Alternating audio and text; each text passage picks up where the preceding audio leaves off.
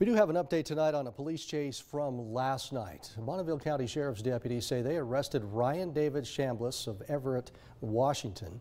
Chambliss is still being treated at an area hospital and is being guarded by deputies. We want to show you this new video from last night's chase shared to us by Oliver Schofield. This is after he led police on a chase, the suspect that is, down Hitt Road between Sunnyside Road and Lincoln Roads.